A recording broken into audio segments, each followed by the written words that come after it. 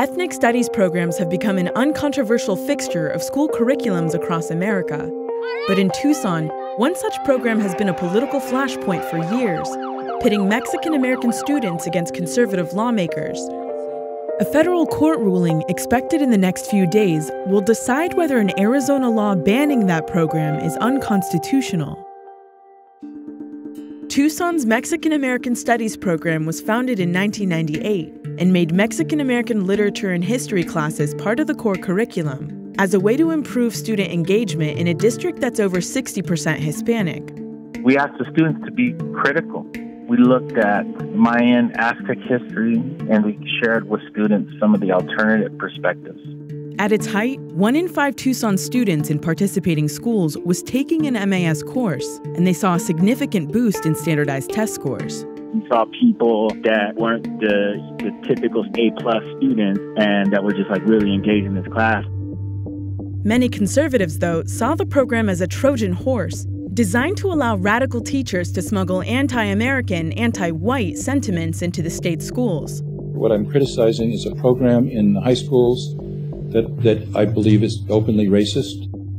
One of the leading forces against the program was a state senator named John Huppenthal. The catalyst for his crusade was a visit he made to an MAS classroom in 2010, where he talked to students about the anxieties many white Arizonans felt.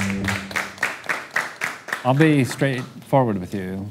There's this feeling of threat by a lot of people that their cultural traditions that they felt resulted in the most prosperous, free nation in the world. They feel under threat, that those cultural traditions are at risk of being washed away. Personally, I don't feel disassociated from this country just because of my ethnicity. If you write an essay on people that are historically oppressed, and he'll say okay, you understand what these people are going through, you understand what the concept is, now how can we change it?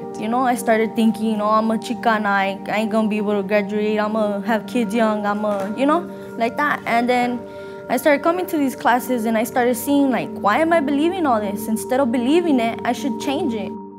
I just had a really great philosophical problem with that whole construct that they were using. That this oppressed-oppressor framework has some kind of foundation in reality and that it's useful.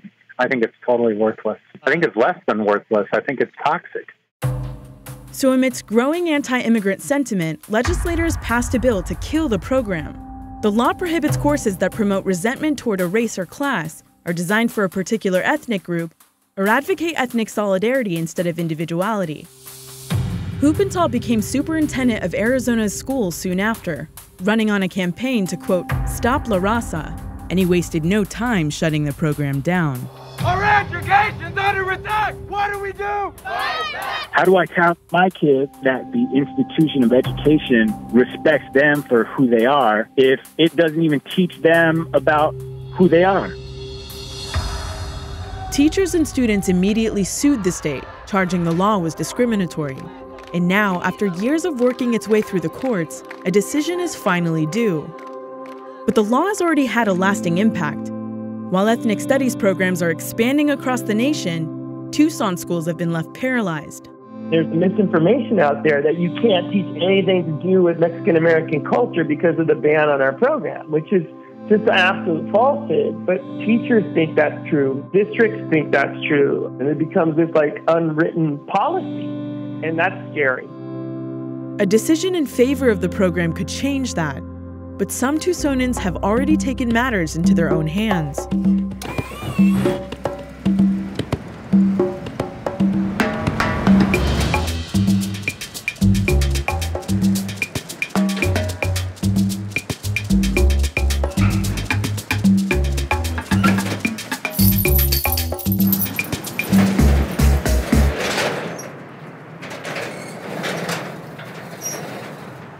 So this is our underground banned book library. We've been protecting it for many years now. We were in Curtis Acosta's class when they walked in with boxes and they actually started taking some of the books.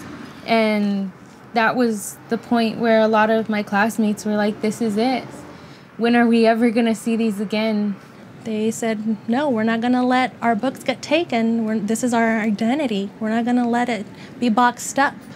And they packed these books away in their little backpacks that turned big and heavy. This is history. It's not fake. It's not made up. Like, I know they always talk about us hating the white man and like bloodshed and all that, but that's not what I felt when I read these books. I see people that look like me, like my parents, like my grandparents. I know we went through unfair things, but it doesn't make me hate anybody. It makes me love myself. I would love for the day that we can return these books and they can be taught in the classroom again to our children. Until then, they're here and we're protecting them and taking care of them.